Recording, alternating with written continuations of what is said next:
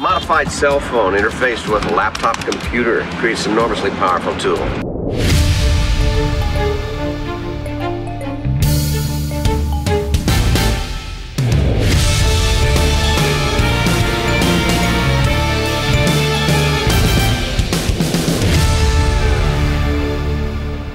Hello and welcome to another episode of Kill James Bond Season 2. And we're back. I am Alice Caldwell-Calley. I am joined once again by Abigail Thorne. And Hello. My name's as Abigail. always, we got double Abigail. Oh, fuck. I'm just kidding, she's here for real this time. Yeah, I'm back from LA. I have blonde hair, I've got enormous lip fillers, I've got a tiny dog, and a huge iced coffee, and I'm ready to record a podcast. My God, bestie. And we have Devon also. Yeah. I'm getting big into surfing. I think that'll be good. Yeah, cool. This is now it's an all-Californian podcast. Let's go. And in celebration of this, we watched a 1998 spy movie called Enemy of the State with Will Smith.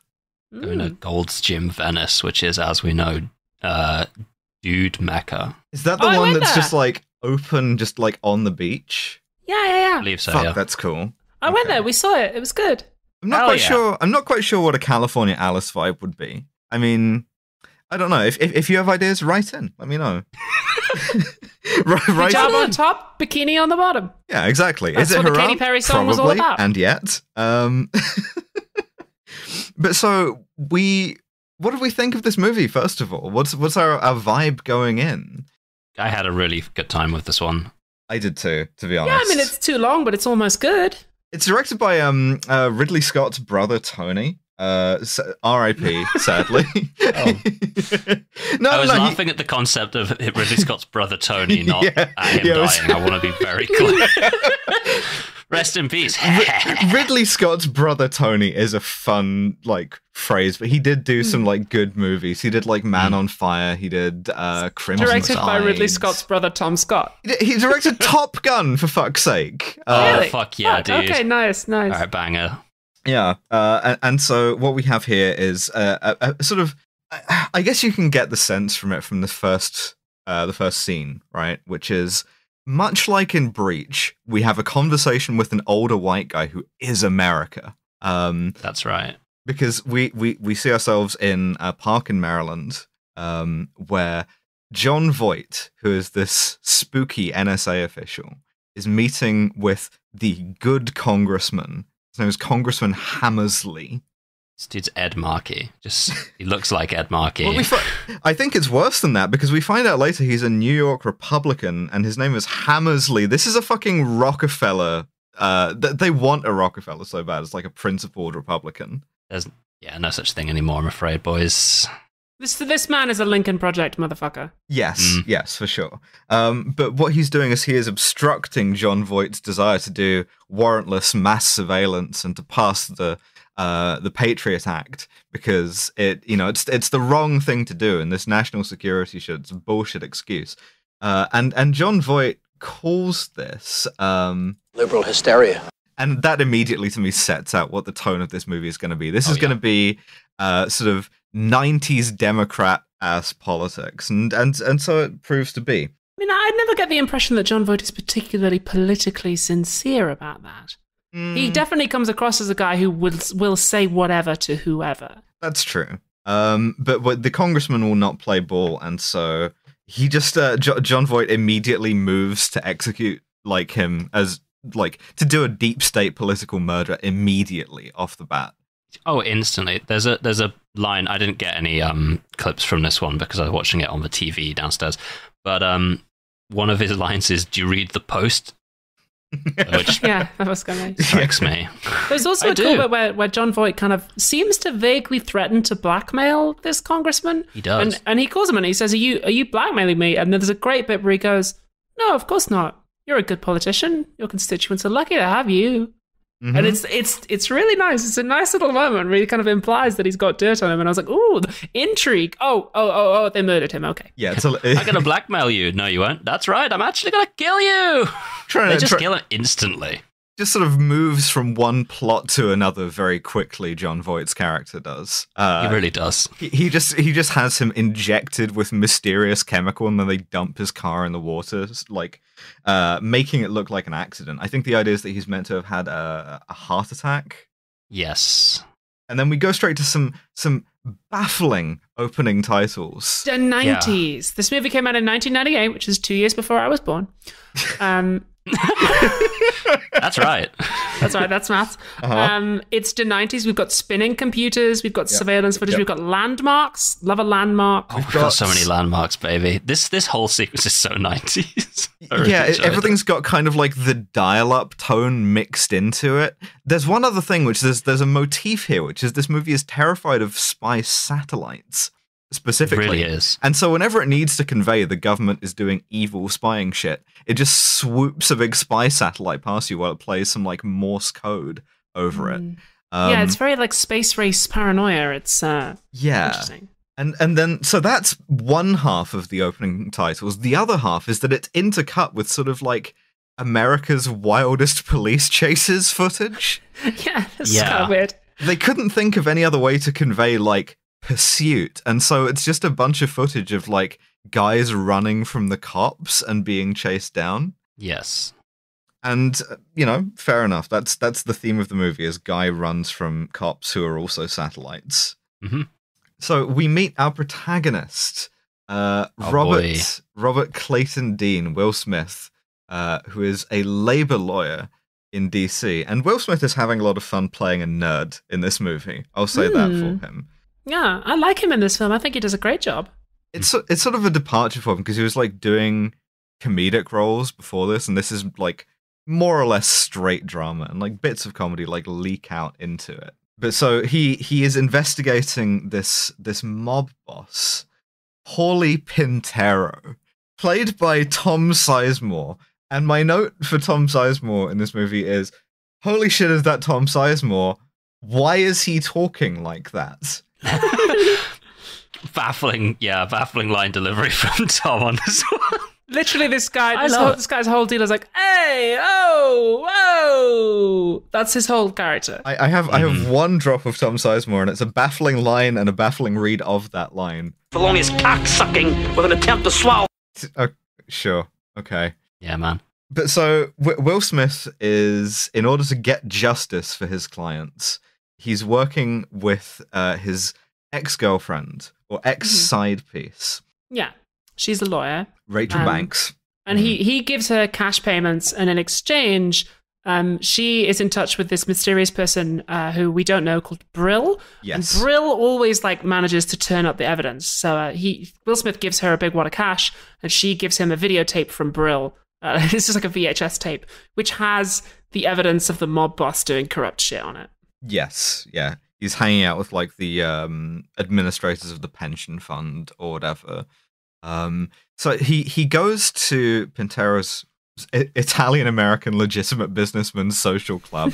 That's right. We've never done a mob movie on this podcast before, and at some point we'll have to do The Godfather. Yeah. We'll have to do a mob season, but it's not starting with this. Let me tell you. The one thing that the movie wants you to note is that there is an FBI surveillance post opposite the Italian-American legitimate businessman's social club for legal activities. And you can tell this because there's a guy with a big camera twitching a net curtain anytime anyone goes into the big Italian-American legitimate businessman's social club. The other thing to note about this is that everyone knows they're there. Yes. As Will leaves the fucking event, there's a guy out there going like, hey, smile for the FBI, and points directly at where their stakeout is. and then we come back like weeks later, and they are still there. So this is just... It's like Two-Fort. They're across the street from each other. They're just... They're just putting in that paycheck, baby. It's fine. I kind of like that, actually. Like, I think there are real examples of this happening. So certainly. But so Will Smith goes in there and he tries to like blackmail this mob boss, Tom Sizemore, out of controlling the union with this videotape. And Tom Sizemore is very keen to know who made the tape, but Will Smith won't give him up. Made the fucking tape. Made the fucking Will Smith doesn't even know. No. And so he says, I'm going to give you a week to tell me who made the tape, or I'm going to kill you, which is fair enough. This is like portrayed as very sort of low stakes, like he's not actually really going to bother, but yeah. The FBI spot Will Smith leaving this meeting, and one of them says he doesn't look Italian to me, which I was like, something I liked about this is that it does explicitly portray the FBI and the mob as being equally racist in that they both refer to Will Smith by slurs. It's like, sure, that's realistic to me. Yeah. Now, they're investigating the mysterious. Well, not mysterious. Actually, why are they even fucking investigating it if it's not mysterious? But there's he went missing. They're not investigating it at all, actually. It's a bunch of cops have just rolled up to pull this car out of the river, and there's like news guys there. All right. And someone happens to spot a guy, one of the primo guys, just taking like looks a bit like first season Mac from Always Sunny. Fuck, he does. His name is Zavitz, Daniel Zavitz. There's a bird watching hide, like directly opposite where the congressman was murdered.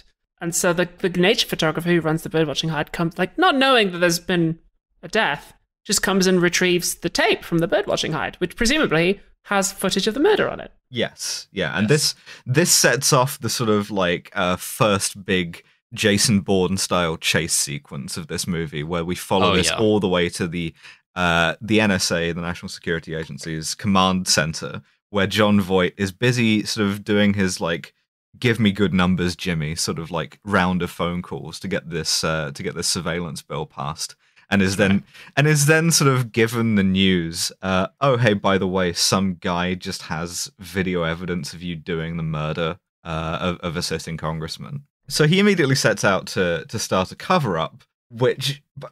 He has a baffling phrase here. We need 2 techs with full electronic capabilities, 2 Humpty Dumptys. Yeah, not quite sure what that is. Yeah, no idea. They're like, this guy might have a tape of the murder, and immediately Reynolds is like, get me some Humpty Dumptys and kill this motherfucker right now. Is he asking for 2 eggs, or is he saying we need all the king's men? Considering the 2 dudes that roll up afterwards, I think he means get me a pair of dipshits. Yeah, get me a pair of like disposable dipshits we can throw onto the bus. And so they get 2 guys who are in the Marine stockade. And these fucking dudes make my day every time they're on screen. Do you want to talk about these Bingham dudes? and Krug, and they're fucking. My name is Mr. Krug. As the fucking Twunkelvoss twins, right? Because these guys are. They're just like, they're identical, except one is much wider in the neck, and their job is whatever. Sort of. Just sort of goons. Like, do goon stuff. Goons. The haircuts on these guys, by the way, incredible. It's sort of like if a flat top was backcombed. It's tremendously weird looking. Who else have they got there though? Who else is in the? Who else works for the NSA? They've got motherfucking Jack Black in that fucking room, baby. Jack Black is present. I saw Jack Black and I went, "Holy shit!" Yeah, fucking Jack Black. He's sort of like, he's the computers guy, and there's this huge ensemble cast in this movie, and apparently like 90% of them said yes because they wanted to work with. Slight spoiler here: Gene Hackman, who is in this movie. That doesn't speak to any of them, that rules. And if that isn't a window into the sort of like status of celebrity in 1998, that you'll do a movie purely because you want to hang out with Gene Hackman, of all people. I don't know what it is. Gene Hackman's fucking sick. Like, I love Gene Hackman. He was fucking Lex Luthor. I mean, yeah, fair enough. Yeah. Do you know what? We may as well like say who's the other computer nerd they have in this. They also, and this guy hoved into view during a scene later on and caused me to have to pause and think for a while, but they have an infant Seth Green. Yes! They've got a Seth Green fresh out the pussy. My man is childlike. He came out with like sort of frosted tips, slightly spiked hair, and wearing yellow Oakleys. He's one of the guys that like hangs out in a surveillance van and just makes comments about. Basically, he just riff tracks like security footage. Yeah, which is what you want when you're doing sort of like deniable black bag operations. Is you want to have Seth Green riffs happening. Oh yeah. But so what he tells them is, okay, go put a team together, find this wildlife journalist, get the tape back, and kill him. Hack, tap, bypass. Exactly. That's right. Meanwhile, we see this wildlife journalist Zavitz in his apartment watching the tape back. He plays the actual murder enhanced and like 5 times just so you get that he's seen it, and then says bafflingly, "Fuck a duck." And having thusly reacted, copies the tape onto a floppy disk just in time for the goons to show up. First he calls his friend who runs a left-wing news desk. That's and right. says, "Yo, I've got footage of Abigail Thorne taking money from MI6, what? the royal no one's family, got any footage of me. the CIA, etc." What? No. Eating a pizza on the street. Kill this motherfucker now. So he calls his friend on the left-wing news desk and he says, "Yo, I've got footage of John Voight from the movie Lara Croft, and he's murdering some congressperson." Yeah. And so the NSA are hearing this, and Jack Black is like, "You just fucking call the left-wing news desk, like hack tab bypass." And then there is one thing. God, what did I fucking save this under? Oh yeah, the way he describes this to his friend is that the congressman has been Negative. Hammersley was professionally wasted under the direction of some anal retentive. I like that there's a clear like mid-line. Oh, in professionally wasted.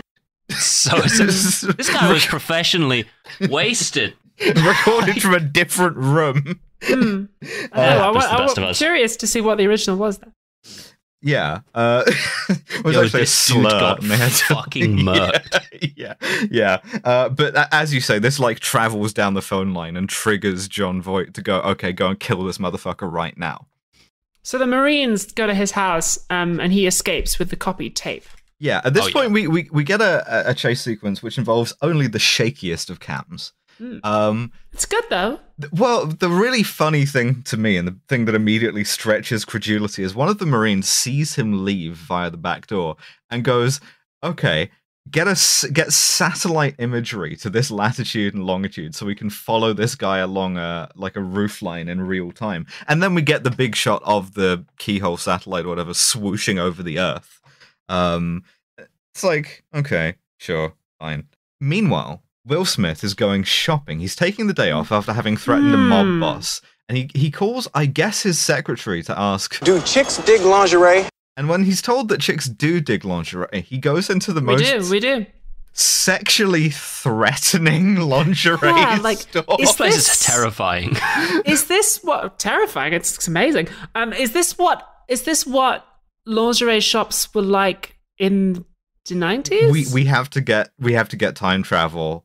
If you could go into a fucking agent provocateur or whatever and just have a woman wearing only the lingerie in question just sort of vaguely humiliate you for 5 to 10 minutes, I don't think I would ever leave. So like he goes into the lingerie shop and like all the women who work there are just in the lingerie.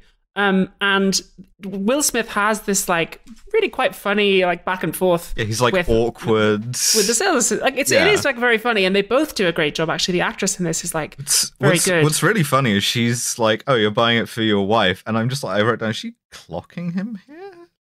She really Would she just look at Will Smith and go, "Egg"? Yeah, it is very funny, but like at the same time, this scene quite clearly exists just to show us ass and titties. Yeah, and I'm not opposed to that. Yeah, I mean, he does a pretty solid impression of every dipshit I've ever seen interact with a sex worker for the first time, which is, he just spends the whole time being like, "Oh, not my penis, though." Which he does like Chevy Chase in National Lampoon's Christmas Vacation shit. He fucking does. He really does. But like this scene nudges up the M score. Yeah, he gets his wife some lingerie that is fitted by looking at another employee and going, "That size, I guess." Which is don't buy a bra by looking at someone else and going, "That'll do." I think. Yeah. He didn't prep for this at all. Like she asks him his wife's bra size, and he goes, he responds to that like he's just been asked for his social security number. It's like there's a little tag on the inside of... anyway, so remember, you came in here to buy this, man. You should have some information. Yeah, whatever. So Zavitz is doing some parkour over some roofs. He ducks through we get the traditional shot of like a busy kitchen having a chase scene run through it. It's also a bit racist in that it's a kitchen full of Asian chefs who are all yelling, and one of them just has a giant thing flambeing. Yeah, this movie has a thing about Asian people. It does. This is one of It really two does, yeah. weird Asian moments in this Nudging movie. up the C score. Yes. Yeah. We also see that Seth Green and some other random dipshit are in the van, sort of operationally controlling this chase. And when you want to control a situation, what you want generally is you want two guys yelling over each other really frenetically, because that emphasizes speed, and that makes it really easy for you to catch up to people. Yeah, you want a lot of radio chatter, and you want a lot of it to be like them doing bits. Yes. Yeah. They're like playing Yes. drops down the radio. Yeah. Honestly, they are riffing. Yeah, Which, they're doing callbacks to previous missions. It's, yeah. Fucking CIA Statler and Waldorf. They got like a good 5 minutes out of, Professionally wasted. and they're just doing that while the Marines They are are like the running CIA around. clowns. professionally wasted. So, Zavitz manages to evade the Marines quite well, and he rushes into the lingerie store where he runs into Robert, whom he knows from Georgetown. They went to university together. And in your sort of like John Buchan or your, North by Northwest or any of these other like misunderstanding movies, he slips the copy of the disc, which is he's put into like a Game Boy, into Robert's like shopping bag, just goes, "Help me," runs out the front door, and then Will Smith gives him his business card. Yeah, the interaction is even weirder, which is that he runs in, he just like grabs him, and Will Smith's like, "Oh, hey, it's you, how you doing? My name's fucking G, whatever the fuck." He just hands him, like, I don't remember his name, it's Will Smith. He hands him a fucking business card immediately, just sort of reflexively, which I quite To be enjoy. fair, Americans do that. Like, everyone at VidCon was just like, "Here's my card," and I'm like, "I'm gonna put this in the bin." Okay. I should get some cards mocked up. But it just says Devon, and then at the bottom there's no contact details, and it's like, don't contact me. Oh, that's really funny. So Zavitz runs outside. He steals a bike. There's a 2-minute bike chase, and what's really confusing is that the guys chasing him are operating on sort of like playground rules. Like they're all like, "I'm going to get you." They don't try and kill to tag him around. Yeah, exactly. But so what he does is he steals this bike, veers across 2 lanes of traffic, jumps the central reservation, and gets Oh my god. aced by a Extremely killed. My dude gets murked, full caps. by a fire truck. We see him from the surveillance satellite in GTA 2 sort of vision from top down. And as a woman says to Will Smith, who comes out to see what has happened, A guy on a bike got cringe. That's right. but they go and search his body, and they can't find the tape on him. But they do find Will Smith's business card. Exactly. Mm. So Will Smith, still unknowing that he's been put in the crosshairs of the NSA. Completely tangentially involved. Yeah. What bastard. It's a classic thing, ordinary guy mistaken for super spy kind of thing. No, it's good. And I think it ties into what this film's trying to say, which I quite like. We'll get to later. But yeah. Anyway, he goes home to his wife and his kid. His kid is playing video games, and this movie takes place at Christmas. So his kid's like, "Oh, did you get me a Christmas present? Can I open it? Can I look in the bag?" And he's like, No, you can't. Yeah. And his wife is yelling at the TV because she is very much a liberal. She's very much in favor of civil rights, privacy rights. She opposes this bill, and Will Smith is A, not interested, B, thinks she's too invested, and C, is in this position of sort of put upon husband who's obliged to agree to get along. The guy on TV who she's yelling at says something about well, sometimes you have to spy on people for national security. And he kind of agrees with him, and his wife frowns at him, and he's like, "Yeah, no, what I mean is that's unacceptable." And so, as we'll see, although this movie is about Will Smith getting proven wrong here, the sort of starting point, and the starting point to make you relate to Will Smith as an everyman, is that caring about privacy or civil liberties is for women and also gay, and also you can care way too much about it. And also, like, women, am I right? Like, wives. Oi. Wives be watching the TV and yelling at her. I hate it when my wife is mad about her civil liberties being eroded. Fellas, you come home and your wife is mad about her civil liberties being eroded? I mean, what's all that about? I hate it when my explicitly immigrant black wife is mad about civil liberties being taken away. Am I right, fellas? It's very strange. Mm-hmm. So meanwhile, back at the NSA, we get some computer. First, they just casually fucking drop in that the left-wing news guy, dead. They killed him off screen. Yeah. Murdered. Oh, he's so dead. Deceased. That's like easily done. Professionally wasted.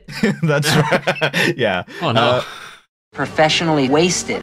But so instead what they do is John Voight essentially goes to Jack Black and goes, do computers on this until we can find out whether or not we can bully Will Smith to an early grave. This sequence is like fucking CSI New York shit. It's unbelievable. What Jack Black does is he says... Enhanced. To something He does. So much. He gets a fucking security camera and he goes, rotate the view. And I'm like, how the fuck are you doing that? Yeah, and he does it. What would have to have happened for this to work is for them to have picked up the camera and like moved it on a track along the ceiling. Like that's the effect that you get. But the thing is, this lingerie store, the security camera setup is like in the Matrix, where they just have cameras in that perfect circle so that you can do like special effects. So that if you tap into the security cameras, you can just go the whole way around. Yeah, it's fine. And then he brings up a 3D model of Will Smith's bags to double check whether or not something's been put in. Yeah, he's rotating a shopping bag in his mind. I'm rotating a Will Smith in my brain. It's unbelievable. He's passing the Coggiati in real time. I find a computer to be indispensable. And so having thus enhanced, right, they still don't know. Which I like that at least that even if it's advancing the idea that this computer shit is at all plausible, I like that it doesn't work and you still have to guess. Yeah, they do like all this insane computer data shit, and then they just go, "Oh, send the fucking Twinklevosses over." Who gives a shit? Send the goons. Yeah, like that's kind of the vibe of the movie, because without spoiling what happens at the end, what we do see later is like all your fancy surveillance and computers. It's not as good as like having somebody with insider knowledge. Yeah, which it's not as good as having one homie. That's right. Why don't you simulate a fucking bro? Yo, why don't you simulate some fucking pussy, dude? Why don't you enhance your relationship with your fellow man? Why don't you hack tap and bypass some fucking pussy, dude? So they sent the goons. Hacking the pussy? I'm on like the Matrix typer. Top 10 pussy hacks. It's your own time you're wasting. Sorry. Instead of spelling my name out when I'm eating pussy, I'm doing like the descending Matrix text. Oh my God. You're doing it fucking binary? Right. you think that's pussy you're eating? I know the Matrix is telling me this pussy is juicy. Well, welcome to Kill James Bond. We're doing the Matrix. No, we're not. So they send the dudes around, and you can tell the dudes are going to arrive because the entire previous scene is Will Smith being like, "Everyone except me, leave the house now." Yes. Yeah. His kids go over to his kid's mate's house. His wife goes out to drop them off, presumably. He's left alone with the shitty little dog that he hates because women be getting shitty little dogs. That's true. I got 4 or 5 in LA. And so they're all in various handbags. And so the twins arrive disguised as detectives, and they claim that they're investigating the creaming of this guy, Zavitz. they're investigating an officer-involved creaming.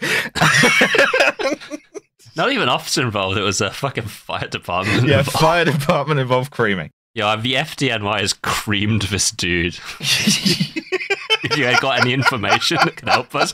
Fuck, we've not even reached the inciting incident. No. But so essentially, they go, "Have you got the tape?" And he goes, "No, and also I'm not going to let you search my shit. I don't have anything. Come back with a warrant." And they try asking him, are you buying lingerie? Is it for Rachel Banks, the woman you're having an affair with? And he brazens this out with what I knew immediately must be a drop. If I do a little cross-dressing on the weekends, you'd be surprised how a nice pair of edible panties can make a guy feel sexy. Which... He's right, he's spitting. Yeah, he's spitting. I mean, I always found edible panties to be kind of like, that's a fad thing. It depends which type, because you can get ones that are like, obviously they're like with a little candy that you can get for like a bracelet or something, and those are the better part of fine, but the ones that are made out of like fucking like sidewinders shit, like unacceptable, completely unacceptable. I feel like I don't need like the bribe of candy to eat pussy. Like, that's right. I'm like, get this shit out of my fucking way. I need to get to the pussy. doing like delayed gratification. The thing that I want to eat is not the panties. Like, you know what I mean? Yeah, that's right. The edible panty is just like, it's like parsley, right? You just push it to the side before you get to eating. Exactly. But the thing is, right, these two dudes, this is one of my favorite parts about the movies. These two dudes go, can we just double check for you whether something got put in that bag? And he went, not without a warrant. And it cuts to Seth Green in the fucking like surveillance van, and he goes, he's good. Yeah, these guys killed a fucking congressman, dude. But so instead, having now he's right, we don't have a warrant. Yeah. What they do instead is they wait for him to leave the house, and then they put bugs in everything and then trash the place. Most notably, they steal his blender, which is a big deal to Will Smith because... Some people meditate, some people get massages. I blend. This movie forgets about this halfway through, but like, it's his thing. He likes blending various juices. He loves a smoothie. They put a bunch of bugs in his home and in his clothes and stuff. And Jon Voight says, and this is quite interesting, he says, we're going to trash this guy's reputation. Because in case he decides to go public, we are going to ensure that it's easy for everyone to dismiss him as a liar. What's curious, what's a curiously progressive idea from Jon Voight here is his example, because he talks about how you have to discredit him because I know that it works. I've seen, like, credibility is the only currency that matters. And his example for this is, I have seen sex offenders go free because the victim was a sex worker. And it's like, oh shit, that's actually quite a good example of how you can discredit someone and how that's a bad thing. But then that's, what they do instead is they destroy his life, right? They leak photos of him having lunch with Rachel, his ex. Just having lunch. Literally just having lunch. But Yeah, as we find out, he has previously cheated on his wife with Rachel. And so I think presumably has like sworn he would never see her again. They went through a year of counseling, and so when she sees the photos of them together, she knows that he's been lying to her. She doesn't think to question the fact that she's been literally couriered photos, like glossy photos of him with her. Yeah. But like he gets fired, his bank accounts and his credit cards all get shut down. This is why I quite like this film, and I think it's saying something which more people should say nowadays. Like there's so much mass surveillance these days, and a lot of people seem to have this attitude of, well, if you don't have anything to hide, there's nothing wrong with it. And what this movie says quite clearly is like, no, there will be little innocuous details in your life, like having lunch with someone, that if they are taken out of context and presented in a negative light, can make you appear guilty, even if you've done nothing wrong. Like, to a certain extent, your guilt or innocence is a function of how much the government is paying attention to you. Yes. So it's bad for them to have the power to do that anyway, even if you've got nothing to hide. Yeah, you can use innuendo, you can just straight up manufacture stuff. Yeah. I think it's a very good point, and I agree completely. However, one thing I will say is that he gets fired from his Washington, D.C. law firm for having an affair, which is funny in and of itself. But very odd that. But then when he gets fired, they ask him, have you been having an affair? And he asks one of the partners, You ever beat off in the shower, Brian? You ever have any homosexual thoughts? Brian should have just gone, yep. The dude playing Brian also like really, really sells that really well, because he's so clear like, oh, why am I involved? He's like looking at it like, Yeah. The reason Will Smith asks that, and again, this is a scene I like, is Brian's like, that's not relevant. And Will Smith's like, that's right. It's none of my fucking business. Yeah, it's good. But so... His wife kicks him out. There's some really odd Dutch angle editing in this scene. Only the weirdest of cameras. This movie isn't shot very well. Like, the cinematography isn't very good, is the thing. doesn't really know what to do if it's not spinning around a national monument. No. He meets Rachel again. This whole meeting is spied on, of course. Oh yeah, like extensively. They're going to really like exacting detail of exactly how spied on this meeting is. Yes. Like everyone's got a fucking shotgun mic. There's a homeless guy with a shotgun mic. There's dudes in all the buildings around. And for quite just a sort of standard conversation between these two people. Yes. Immediately, because they're having the conversation, that is spread out onto the news again, used as further to push this guy away from his wife and kids. He's also accused of having mob ties. We also see that all of his cards, all of his bank accounts are frozen, so he can't even get a hotel. He's getting gaslit by everyone on Earth. For like At this stage, he thinks it's the mob. He thinks it's the mafia who are doing this because he doesn't know about the NSA because he's still a blue-pilled libcuck. Yes. Yeah, he still doesn't even know he has this fucking tape. So he's just like, fuck, this mob guy has a lot of connections, huh? Very strange. So he says to Rachel, I need to meet Brill. Brill's your guy. I need to know who it is. And she's like, well, I only ever meet him like on a ferry. I do dead drops on a ferry. So, yeah. So he goes to a ferry. Yeah, he goes to a ferry, and he is immediately met by Gabriel Byrne appearing in this movie. Yeah. And Gabriel Byrne effortlessly works him. He goes, hey, are you the guy I'm meeting? And Will Smith spills everything. He goes, oh, holy shit, are you Byrne? Rachel, are you Byrne? Are you Brill? Are you Brill? Rachel sent me, thanks for doing all of that PI work for me. Here's everything that's going on. To gain some trust, this fake Brill here, he like pretends to have fished out one of the tracking devices on Will Smith at this point. There are like 6 tracking devices on Will Smith. He like takes his shoe off and he's like, look, they've got a fucking tracker in here, man. I really, really like this because I didn't immediately realize that this was a fake Brill. That's good. Yeah, well it's set up to not notice. Yeah, it's very really, clever. really good. And then later on when we meet the real Brill, Gene Hackman, he's like, Will Smith's like, but I just met Brill, and he's like, did he tell you his name was Brill, or did you say that and he agreed with it? And it's like, oh my fucking god, it was good. It was slick. But so it's really, really good. He gets into Brill's fake taxi, or fake Brill's fake taxi, Right.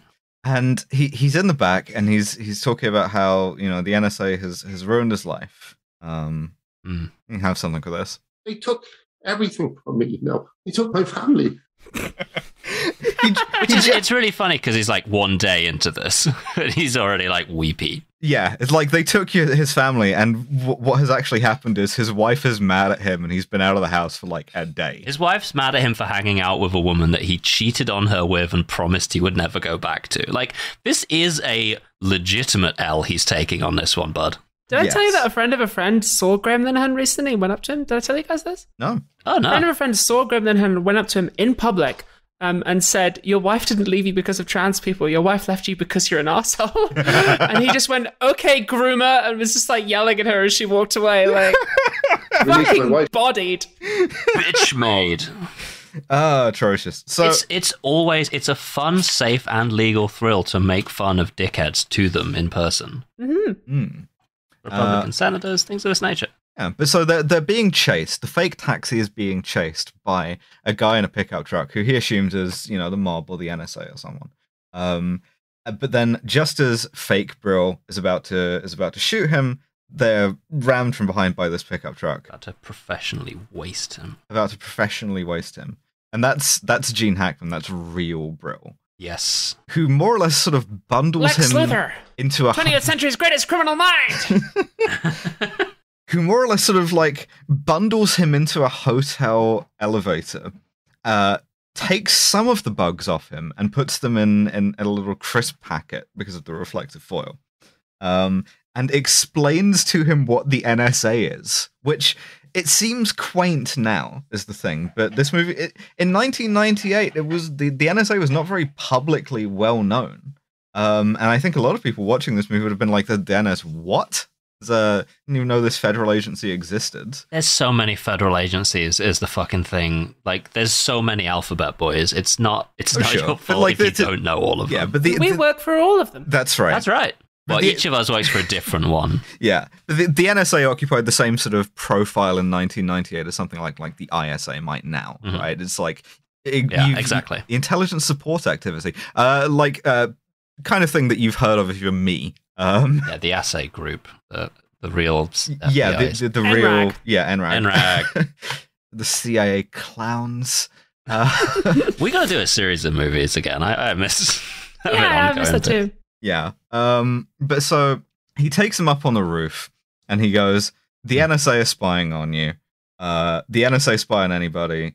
It's called mass surveillance." And it's like, I guess you can think about it as, it's wild that in 1998 people would have been scandalized by any of this, and how bad things have gotten now, that if you go, oh, the federal government can read all of your emails, it can listen to all of your phone calls, notwithstanding all the stuff that we've talked about mass surveillance and how it works before, and what I'm going to say about that later.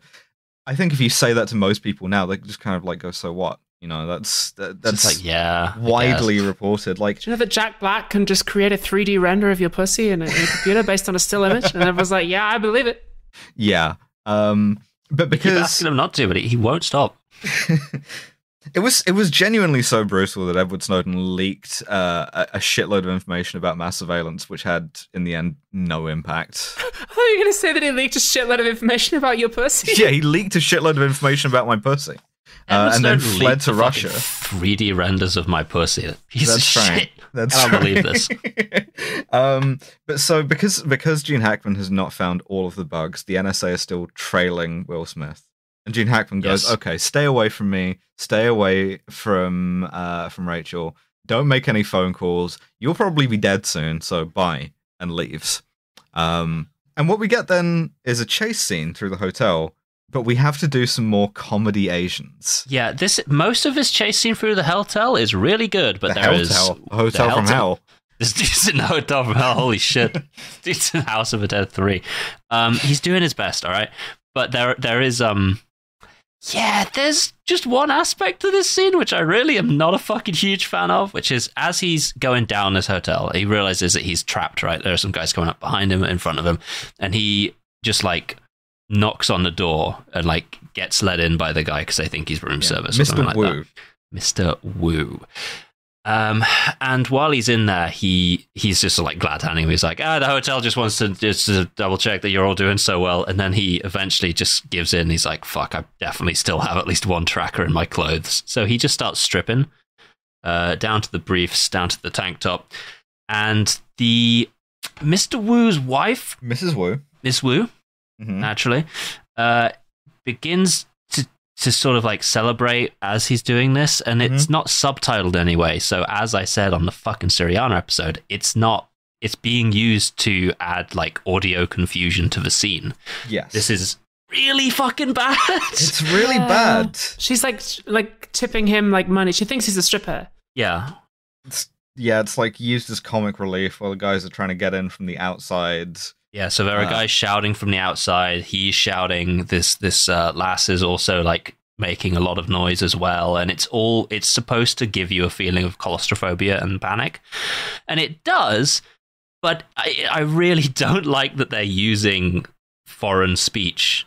Yeah. To get that across. It's really, really bad. Yeah, I mean, you could have gone with Dutch, right? You could have, because the setup is like they're foreign, they don't know what's happening. Yeah, do the same joke from Super Troopers, where it's a German couple. You'd like to party. Yeah, it could have been like French, German, like Dutch. You know, you didn't have to do it with like a couple from a racial minority. Sure, that's right.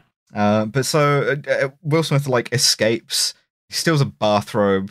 He locks himself in a supply closet and then sets the hotel on fire in order to get himself out.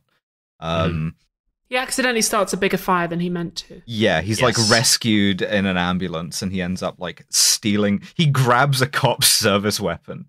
He does. It's safe and legal. You can do it. That goes a lot better than I thought it was gonna. Yeah, he doesn't Every time I do that, I get in trouble.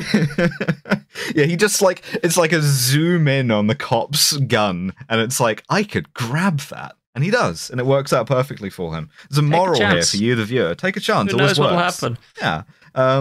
So he lets himself out of the ambulance at gunpoint, and we get a long chase This is not scene. legal advice. No. We get a long chase scene through some tunnels. We get a lot more Seth Green riffing. At one point, he like descends into the sewers, and it turns into like a sewer chase level. Yeah, that's odd. Moral, there was a sewer man. He just goes down into the fucking sewer, and they're like, you got him, there's no way out of here. So he goes, everyone like chases him down, he comes back up again. This is really good, right? Because what's powerful at this point is that the instigating incident, this fucking like the footage of the dude murking Ed Markey from earlier, is like so fucking far removed from Will Smith that it's not even in your mind at this point. He doesn't have it. He doesn't even know where it is. He's just completely unaware of why this is happening. So it really, you're fully in his like mind state of just complete panic and confusion. It's very effective. Yeah.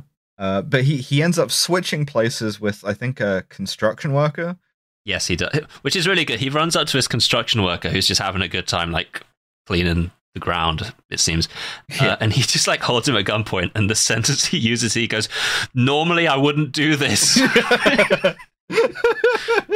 Yeah, sure. They say that a lot, I bet. I do a little cross-dressing. So he takes the guy's clothes. He switches clothes with. Yeah, he does. He does a little cross-dressing. Yeah, does a little cross-dressing. And escapes. And then he goes home and he escapes and he goes home and meets his wife. And he's like, "I did not have an affair. I didn't touch that woman. Yep. Here's a gun." Yeah. She's wearing the lingerie that he got her for Christmas already. Very strange scene. Yeah. Odd. It's just so we can have a woman in lingerie, isn't it? And they do have like quite a little quick figure out because he's like, somebody thinks there was something in the bag that I brought home, but there's definitely nothing there unless our son went looking for his Christmas presents and took it. And they're like, oh fuck, the kid has it. They have like good chemistry too. It's a nice scene. They sell it well. It's really good. And I didn't see it coming. I was like, oh, fuck. Like, yeah, you did kind of set that up. Well done. So Will Smith rides with the nanny to go and pick up their child. Jack Black pervs on her. Yes. Yeah, there's a Strange line guy. here. I have this line. As the nanny is like leaving the house, Jack Black, unprompted, goes, Doesn't shave her legs. Jesus. Women like that are so hot.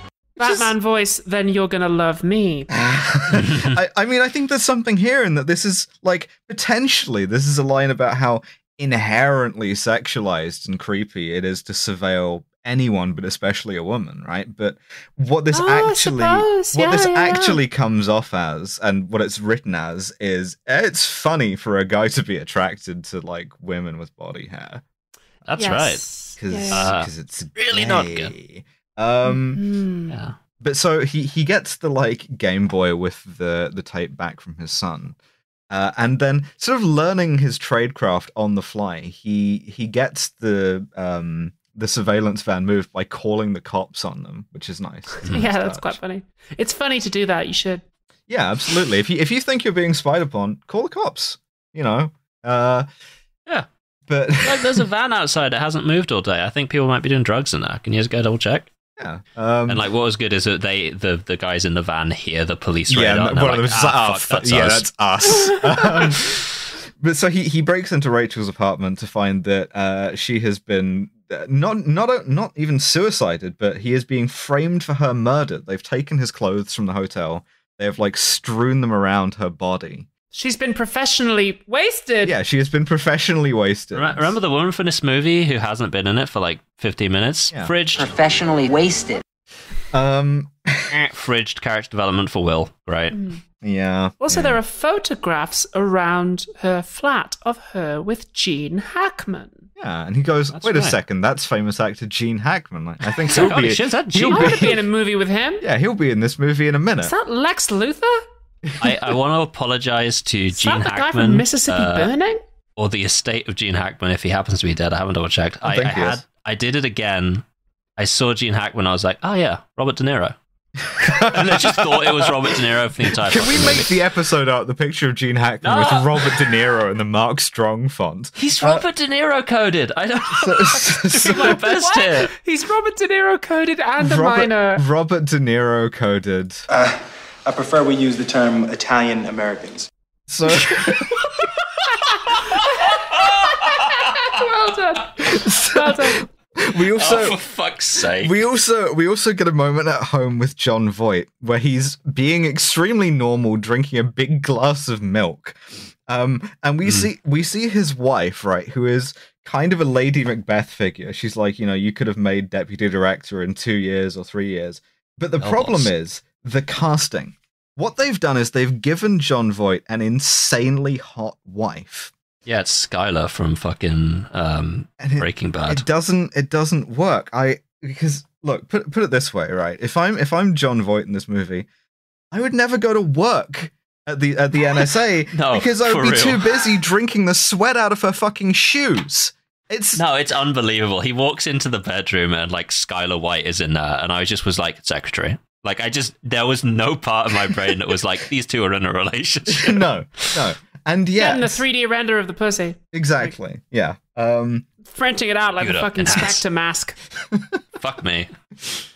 So Will Smith, he goes to find the real Brill again. He looks good in this scene. He's looking really good. He's gone like full undercover dude mode. So he's wearing he's got like the long coat. Yeah. He looks a bit like Beanie. Aiden Pierce. Well, no, he looks a little bit like somebody from The Matrix, but like this is 2 years before The Matrix, which is presumably why he was considered for the role of Neo and indeed offered the role of Neo. Oh shit! Speaking of being offered roles, this is well within the sort of the Kill James Bond bailiwick, this movie, because they wanted old Connery for this. I love it when something's within my bailiwick. Yeah, they wanted Connery. Old Connery, who's working for the NSA. I'm assuming not to play Will Smith. It's called mass surveillance. I find a computer indispensable. I'm logging on to the internet. No, they wanted old Connery for real Brill, Gene Hackman, who is very grumpy. He doesn't want anything to do with Will Smith until he finds out that Rachel has been killed. And he's like a father figure to her. We don't find out why yet, but they go to the Batcave. Yes, yeah. Well, first they go to a service station where Will Smith immediately blows their cover by making a phone call to his wife, I think it is, just to be like, hey, just checking in. It's been a day since I've seen you. He's a wife guy. Immediately he does. He's a wife guy. It's sweet. But what's nice about this is the choice to film the entire inside of the convenience store from the security camera's perspective. Yeah, it's good. Which is really good. But so we go to the Batcave, the Baltimore Batcave, which is a Faraday cage. And Gene Hackman explains the NSA again, and he explains the concept of mass surveillance and signals intelligence more generally. Yes. And, I mean, I'm going to do Alice analysis again, because I have to. Let's go. So, we talked before in the Bourne movies about how there's a difference between mass data collection and mass data interpretation, right? And how the finished product of intelligence that you deliver to people is stuff that you have, like, you've collected and you've sorted and you've analyzed. And that what most mass surveillance is doing is collecting what GCHQ calls unselected data, right? It's just everything. And then you search that for the stuff that you want to find. In many ways, like, the current environment for mass surveillance is much worse than what Gene Hackman describes now because of the internet. But it's still not the way that he describes it, which is you use any kind of keyword, you say anything on the phone that's being understood in real time. Because it just isn't, because it can't be. That has to go through a person at some point, and inevitably it's going to be some, if you're lucky, early 20s analyst who is badly overworked anyway, and who has to differentiate. Like, if you feed that person or that, a group of 300 people every instance of somebody tweeting in Minecraft that day, and then go, okay, pick out all the people who actually want to kill a Supreme Court justice, it's a very difficult task, and there's a difference. Oh, hell yeah, base. And give him a fave. I'm just saying that the process of intelligence collection that starts with this unselected data it's more involved than just the government is listening to you all the time. Yeah. But I mean, in our jobs working for the intelligence agency, we see so many 3D renders of pussies every day that we're just desensitized to it. Oh, they're just coming by. I've got like 3 monitors that are all just 3D renders of pussies. It's unfortunate. It's rotating a pussy in my mind. I have to be like, which one of these pussies wants to take down the federal government? Which one of these pops the most? That's what the government wants to know. You actually have an analogy to warrantless surveillance and like mass data collection in the form of Google, most notably. Like Google, Meta, all these companies, they collect huge amounts of data for much the same reasons, which is to say to have it and then go back and look through it. And in the same way that like Google might scrape all of your data in order that someone might Google it, the NSA might take all of your metadata so that they can put it through their own search engine, XKeyscore or whatever. But yeah, no, exactly, yeah. But I mean, one thing I will say is that, and a point in this movie's favor, is that the NSA hated it when it came out. It was considered to have done huge public relations damage to them. As well it might have done. More films should do huge public relation damage to government departments, I feel. Yeah. Oh, absolutely. Yeah. Like the critique of this is technical rather than philosophical. Like we know that the NSA has been and is doing and will continue to do a lot of evil shit. And is, you know, if anything, much less troubled about it than Jon Voight is in this movie.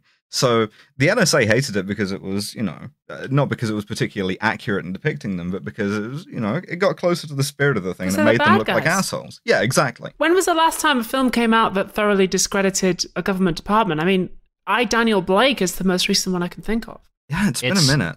Yeah, it's becoming more okay to do it again recently. It definitely, the fact that this is a 1998 movie is definitely the only reason they were able to like make a movie where the bad guy just categorically is the NSA. Yeah. Because holy shit, you could not do that a couple of years afterwards. Yeah, it's not like it's a rogue department within the NSA. It's just the real thing doing what they're meant to do. We do kind of get an attempt to draw this distinction a little bit in that Gene Hackman looks up Jon Voight. He looks him up on like the internal phone book or whatever. That's right. And he goes, this guy isn't an operator. He's not tactical like I was when I was in the NSA. He's a politician. This guy's not based. Yeah, he doesn't respect the troops. Yeah, exactly. And, you know, this is sort of his own private ass-covering exercise. But because Will Smith made a phone call, this is enough to lead the NSA back to the Baltimore Batcave. And at this point, they have decrypted the tape and they've learned the truth of the murder. Yes. I completely forgot that because it's like sort of almost ancillary at this point. Who cares about this? The tape actually becomes not a problem in a minute. But yes. there's when they find out that like Voight is behind this, they read out his birthday, and his birthday is night. I literally have this. Go right ahead, my love. 9/11. Wow, 1998. Let's have it again. It was 9/11. This movie predicted 9/11. Yeah, predicted 9/11. I do a little cross-dressing. So that's honestly said with the cadence of we do a little trolling. Yeah, it really is. So they attack, and Gene Hackman blows up the Batcave. Yes. And there's another car chase. Will Smith gets set on fire, which is kind of a cool stunt. There's a cat in the Batcave. Yeah. But it's okay. Cave. Don't worry, it's fine. Because every time it's on screen, they do like a pathetic little mew noise over the top. So you remember the cats there. Yeah. Also, we get an example of something that I always love in a movie, which is the cat is the calmest cat I've ever seen in my life being picked up. But to add a little bit of threat, they dub over the sound of like an angry cat. And you can see that it's just not that. It's really good. I love that shit. So we get a car chase. They eventually evade them by like ducking between some Conrail, in fact, trains. But in the course of this, the car gets set on fire and it melts the disc, which is now useless. The tape is now destroyed. Yeah, there's no video evidence anymore of this congressman getting professionally wasted. So what they then do is they have a bit of a fight. Gene Hackman apologizes and says, I get cranky when my blood sugar is low. Would you like to make people's war in a Maoist sense upon the National Security Agency? And Will Smith goes, you son of a bitch. Absolutely. I'm in. Yeah. The NSA figure out who Gene Hackman is, and they're like, he was in Mississippi Burning with Willem Dafoe. He was in Superman like 1, 2, 3, and 4. Respect the troops. his partner was Rachel's father, so he was abandoned in Iran. He got Jason Bourne. He got fucking George Clooney. Yeah, it doesn't quite make any sense. But one thing I do like is that when he tells Will Smith this, we don't get the sort of like principled spy. He's like, no, I loved it. I really liked it. I don't even blame them for burning me. That was fine. That was what they had to do. Yeah, there's a nice moment where he says, the job is kind of so, but the people are really lovely, and like you get to travel. And I was like, oh, it's kind of like a realistic, down to earth description of what it's like being a sort of evil spy or a podcaster. But so he then explains the concept of people's war in a Maoist sense. He explains the concept of guerrilla warfare, which is, they are large, so they're unwieldy. You are small and mobile, and you can strike unexpectedly. And you can use their own weapons against them, which they do. They take the surveillance devices that they've gotten off of Will Smith, and they use them to bug a congressman who is in favor of this surveillance bill that will... Again, this is another thing that doesn't quite make sense, right? Is the sort of not named as such, but the Patriot Act in this movie is that if the NSA can do all of this shit anyway, and we see them do it, what difference does it make to legalize it? Well, because governments always legalize the things that they do already, right? So, like the new like police and crime bill legalizes a lot of the sort of horrific things that British police have been doing for a while. The Nationality and Borders Bill legalizes the brutal treatment that we've been doing for a while. It's just a way of like, because like legal challenges take time to bring, right? And it's just a way of like heading those off at the pass. Yeah, and it's sort of law's sanction, I suppose. But I guess it, like, to me, it hits differently for something that's like an explicitly like clandestine activity. Also, there's a line in here because they videotape the congressman having an affair with a staffer, and Gene Hackman jokingly says to Will Smith, "I think you're too young to watch this part here," and he goes, "Yes, yeah, so is she," which is a line that hits very differently post Epstein. Not great. I mean, whatever. It's not. It is very funny that Gene Hackman goes, "Okay, let's go to war against the NSA. Step 1, dox a congressman." He just does that from his laptop in the He's van. like, "All right, it's time." Yeah, he embraces Devon thought. That's right. That's fucking. They do it to John Voight too. They give John Voight a taste of his own medicine by making it look like he's having an affair. Yeah. His insanely hot wife doesn't understand why their bank accounts are suddenly being frozen and why he's getting flowers from mysterious admirers and stuff. That's a fucking flag. That's a great idea. I wrote that one down. If I want to discredit someone, I'm just going to send them flowers, being like, "Thank you for making a 3D render of my pussy last night." We also do get the distinction, after all, between the like good NSA and the bad NSA, because we see that John Voight is about to get in trouble at work. The NSA director, who correctly is an admiral, is like, if this is at all sanctioned, because the congressman finds the bug they put on him as they intended him to do. He goes, if anyone is running this privately, they're going to go to fucking prison off of this. Something I wanted to discuss a little, and I got somewhat distracted and forgot to bring it up, is that the entire time that they're in the diner talking about like what they've lost in doing people's war against the film keeps cutting to a woman feeding her kids on like a different table in the diner, and it's so very like, I miss wife. I wish wife was here. This is bullshit. Yeah. Release my wife. Yes, wife. Yeah. Oh, sorry. Yeah, you're right. Release my wife. So Gene Hackman arranges a meeting with John Voight, and he appears to like turn Will Smith in. He's like, "I want my old life back. This is where Will Smith is. This is where the tape pay, is." Which is like it's quite cool. $1.8 million. And John Voight turns it around on him. John Voight like gives this big speech about democracy and surveillance and stuff, and we quickly discover that he's filibustering. He's playing for time because they're closing in on Will Smith's location as he's doing this. And I was like, oh fuck! Like John Voight, one step ahead. Well done. Yeah, it's very good. And so what they end up doing is capturing the both of them in the back of the surveillance van, and John Voight tries to like. It starts raining thematically within seconds of them getting captured. It's really fun. Will Smith gets captured and immediately is like pissing it down.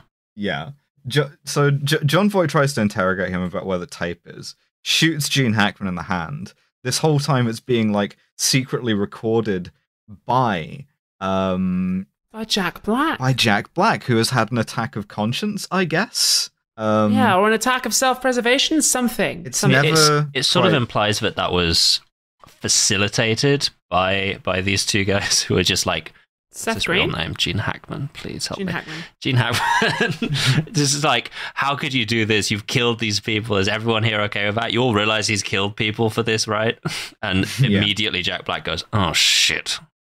Recording my boss. Yeah, it's nice. It's he's like, I am now recording locally. It is quite fun because it's kind of like, well, if you record everybody and you don't trust anybody, then don't be surprised when people don't trust you and they give you the bit of a taste of your own medicine. It sucks to get recorded, doesn't it, big man? But John Voight's like, yo, where the tape at though? Yeah, and Will Smith goes, "Who's the only other person I know?" It's my wife. It's with this Italian guy.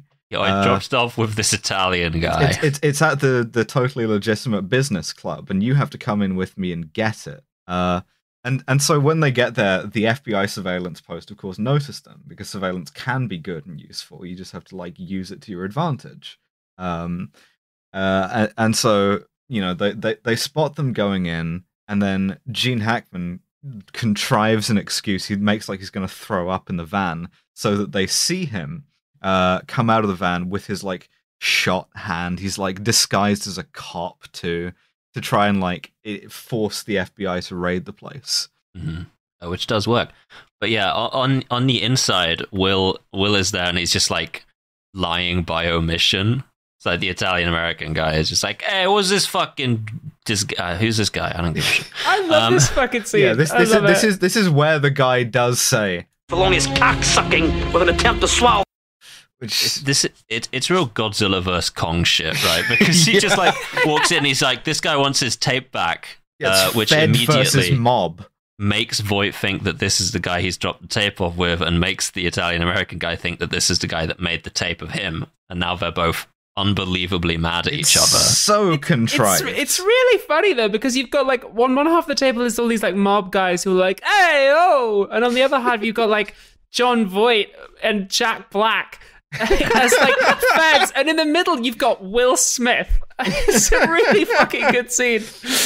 And they get into a Mexican standoff, of course. Yeah, they do. Which I mean, we've known this was coming for a while, and I only have one thing to say. Normally, I would be shot for being Italian. But they all shoot each other. Will Smith survives completely unscathed. Mm-hmm. It's very bad. Will Smith goes into that scene I'm in the process of dealing with these Guido motherfuckers. And so he does. And fuck me, does he? My God, does he? They are dealt with. Everybody gets killed apart from Jack Black, who is lightly wounded. Gene Hackman escapes. He Jason Bournes. He does the thing of running between the camera and a moving vehicle and just disappears. And Jack Black survives and gives the FBI the recording of John Voight being like, "I'm John Voight and I love to do crime." And he says, "Oh, I thought it was all a training operation. I had nothing to do with any of this." Clever. The FBI to the rescue. The upstanding moral federal agency, which has never spied on anyone. The cops. And Will Smith is cleared. He goes home to his wife. And she's like, "Who watches the Watchmen, Will Smith?" And his house is bugged. Gene Hackman bugged his house. Mm-hmm.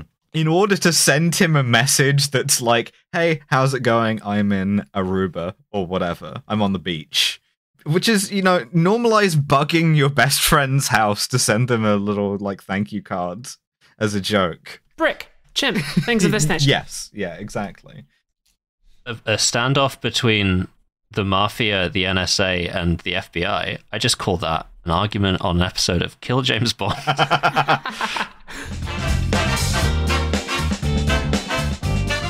Brick. Let me bust. And that's we have a science-based surveillance system on this podcast. We do. Let's wrap it up with let's corral some closing thoughts here. This movie, this podcast as a whole, is about masculinity. Do any of us have any thoughts about what this movie says about masculinity? Being a man is about not caring about civil rights until you're literally forced to. Women have tiny dogs and be caring about civil rights. It's about missing your wife when you're away from her for more than a day. It's about ass and titties. It is. It is mostly, yeah. There's definitely ass and titties on display. A 3D model of a pussy. I do a little cross-dressing. Devin, do you have any thoughts about how this film relates to masculinity?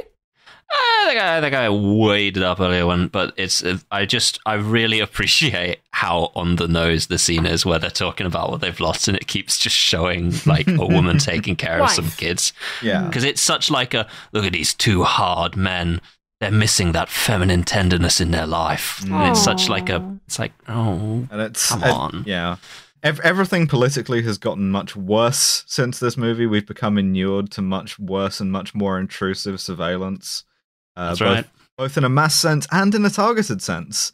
And, you know, like 3 years after this movie, 9/11 happened. Sorry, no, like 3 years after this movie, 9/11 happened, and the Patriot Act got passed, and like all the shit that was, you know, an unthinkable worst case scenario in this movie has just already been legal for 22 years. But I remember when all these increased surveillance measures came in. When I was 2. Yeah. And I remember at the time being told that they were temporary and would be withdrawn once the threat has passed. So we look forward to that happening any day. The state, now. the state There's a of great emergency episode of Philosophy Tube about that. is always temporary. And if you read your Schmidt, you will know that, you know, the power of the state is to define a state of exception.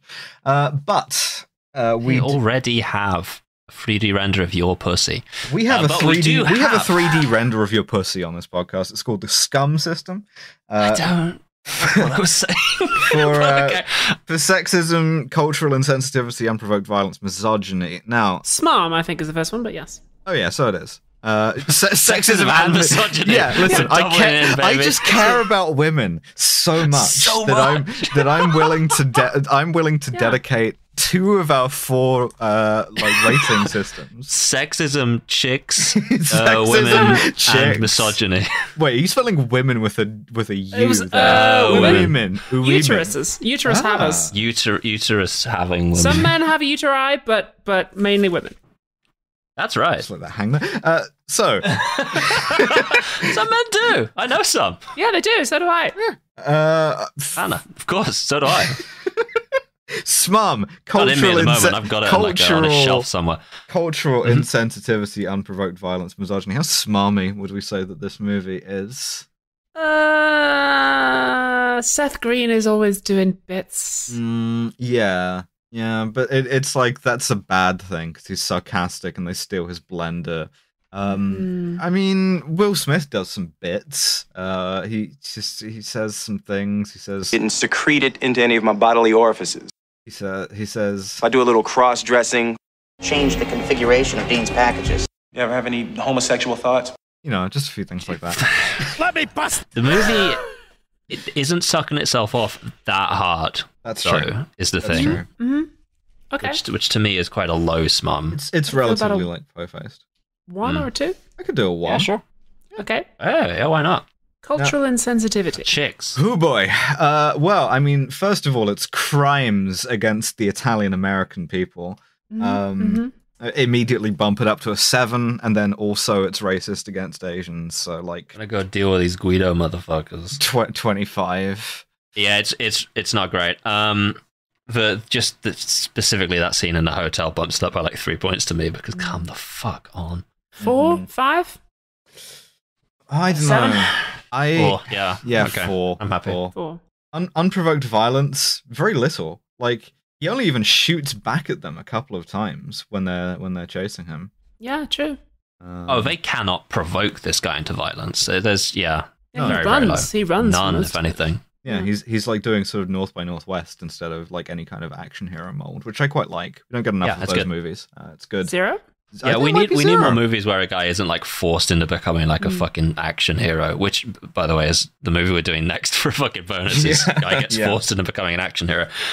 I just like it when a schmuck becomes in the crosshairs and is like, holy shit, and spends the entire movie going, holy shit, at some point we're going to have to do actually North by Northwest. That'd be quite fun. I'd like that. And misogyny. Misogyny. Oh, wife? I mean, wife? Miss Wife. Where's Wife? Where's wife? That's what women are for. Wife mad at me for hanging out with women I cheated on her with. I believe this. Yeah. Yeah, it's still kind of portrayed as if that's unfair on Will Smith, which it women isn't. Women like to be doing Liberal hysteria. They do. So I think I could go to a 4 for this. I was going to say 5. Yeah, do 5 certainly. Fuck Devin? it. I listen to 5? women. Yeah. 5. Okay. That gives us a total score of 10, which is into the double digits, but still pretty good. It's good. To actually watch. It's an okay movie. There's not a lot of meat on it. I would say it's a little overlong, but it's a good movie. I like it. They stress the chase scenes a bit too much, and they don't quite. The cinematography, especially, isn't really able to carry that weight. It's, like I say, the shakiest of cams. But that is Enemy of the State. How far we've fallen from a time when you could go in a movie, the government is spying on you, and people would be like, "Holy shit, what?" And God, that's depressing. Eh? The government spying on you. I know. Yeah, but these days, it might nowadays it might be a bit less misogynist, because nowadays Jon Voight's character could be a woman, and maybe someday in the distant future we could get a Jon Voight they them. But in the meantime, this has been Kill James Bond, and we'll be returning with the next bonus episode. The next bonus episode is going to be 3 Days of the Condor with Nate Bethea. We're going to get our boy on. That's right. Editor of the show, sometime host of the show, Nate Bethea. It's going to be great. So subscribe to the Patreon if you haven't already. And thank you for listening. We will speak to you then.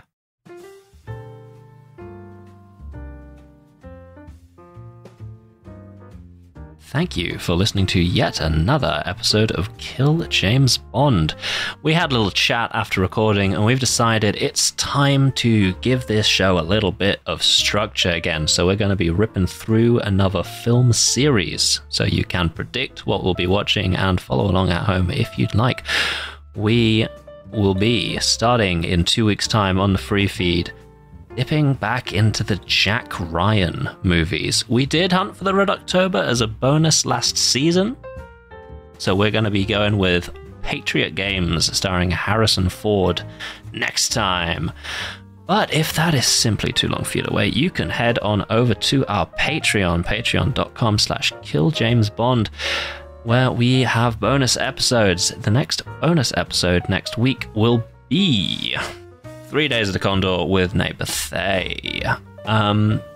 Speaking, of course, of our beautiful patrons, thank you to our £15 and above patrons, and those are Christine Fox, Fawkes Winchester, Paint McCalla, Jack Holmes, George Rohack, Thomas Oberhart, Yarrick, Carolyn Tankersley, Benno Rice, Max Kapinski, Morgan Bennett, Kit Devine, Library Hitman, Max Gamenhart, Jonathan Gerde, Hell Bloodhands, Kentucky Fried Commie, Dread Pirate Robin, Saphira, Luciferax, Fremen Commissar, Jen, Ellie Without the E, Tarp O, Big Titty Goth Girl, Sydney Steckle, Mothman, Trip, Charlie Out of the Closet, Jenna and Poor, Zoe Shepherd, Elizabeth Cox, Turfs Eat Shit and Die Alone, Finn Ross, Alfredo, Raised on a Diet, and Make Devon Say This Out Loud, Wolfie, Al Irwing, Ryle Leal, Millie, JM101519, Bon LeBon, Josh Simmons, and Lauren Baston.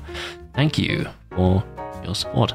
Kill James Bond is Alice, Abigail, and Devon. Our producer is Nate Bethea. Our podcast art is by Matty Lubchansky, and our website is by Tom Allen. See ya.